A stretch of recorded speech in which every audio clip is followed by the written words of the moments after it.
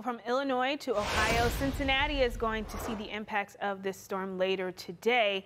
Here's what it looks like right now. Quiet out there for sure. Definitely seeing a little bit of some fog lingering around the area too. But we will see quick changes and swift changes as this storm crawls east. And it's only one of the cities in the path. As you can see, Cincinnati is right in that shading of pink, indicating that freezing rain that's going to move through at this hour and continues to move through throughout today. And then we may even see some snow kind of poke in, maybe some flurries move into Cincinnati before it all clears up. But many of these areas remain under winter weather alerts across most of the central portions of the country and into the northeast.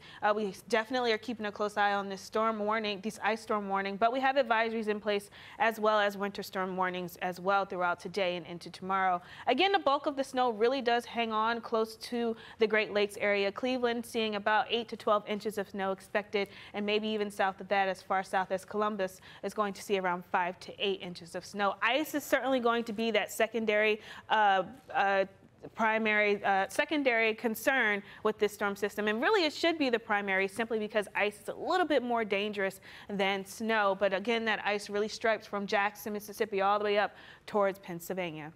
I'm Amy Freeze. Welcome to Fox Weather's YouTube page. We have more great videos on the way, so make sure to subscribe to stay updated on all things weather.